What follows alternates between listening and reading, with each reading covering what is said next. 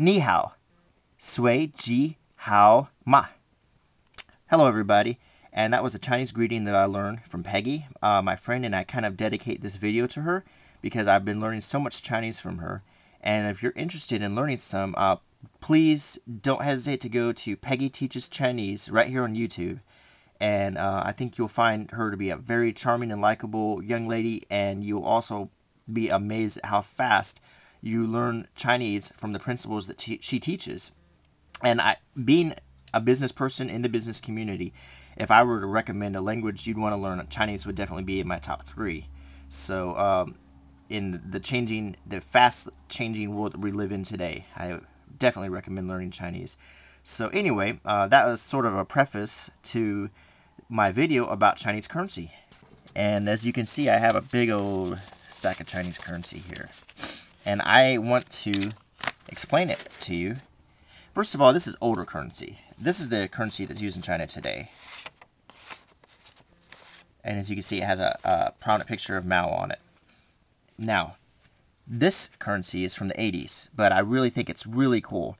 It's not too hard to get these sets, but some of the last bills in the set are a little bit harder to find. So anyway, this is a 1 jiao note, and it has 2 Taiwanese men on it. And as you'll see, these notes are all about integrating all of the many different and diverse groups of people who live in China by giving them all a place on the money, which I think is pretty cool. And on the back, there's the coat of arms of China. And I think it's really artfully done too. So the next bill is a 2 jiao note. And it has a native Puyi and a Korean youth on the front. And once again, the coat of arms on the back. So once again, this is all about bringing together different cultures that live in a very diverse country. I've got quite a few of these. This is a 5 jiao note. And on this note, we have a Miao and Shuang children. And on the back, the coat of arms again. Let's get a good look at that. And I hope Peggy's watching so she can probably correct my pronunciations. So, this is a 1 yuan, which is like the primary denomination. Zhao is like the fractional currency, whereas this is the primary. And on this, there is a Dong and Yao youth. And a really great picture of the Great Wall of China on the back, which I'm sure you'll all recognize. So that's just a really awesome bill. Okay. This is a 2 yuan, and on the front we have a picture of a Haiger and Yi Yan youth, and on the back we have some birds over a rocky shoreline, and this is supposed to be taking place in the South Sea.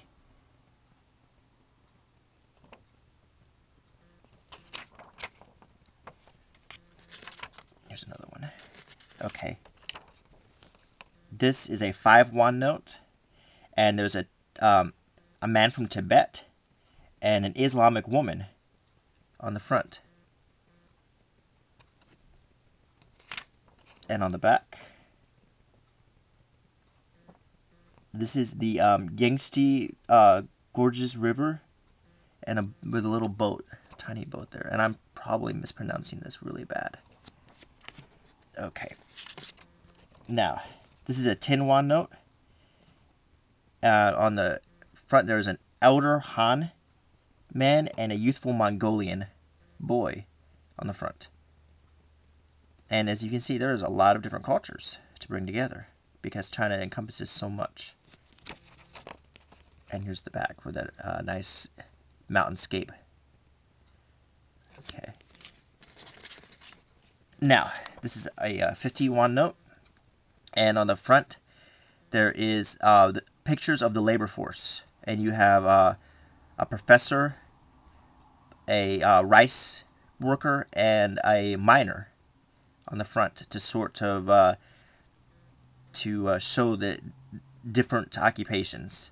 Incidentally, this is a very, if you are into collecting Chinese currency, this is a fairly hard note to find. And on the back, there's a nice picture of a waterfall. Okay. And finally, this is the 100 won note. And on the front, we have a picture, a profile of Chairman Mao. Next to him is Lin Bao. And then two other members of the Chinese Communist Party who founded China. And on the back, yet another mountainscape.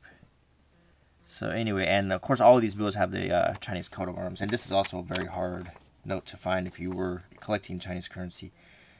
So anyway, I hope you enjoyed this. As you know, I love Chinese culture, and I like to collect things. And so this is some of my Chinese currency. I have a lot more I can show you in different videos.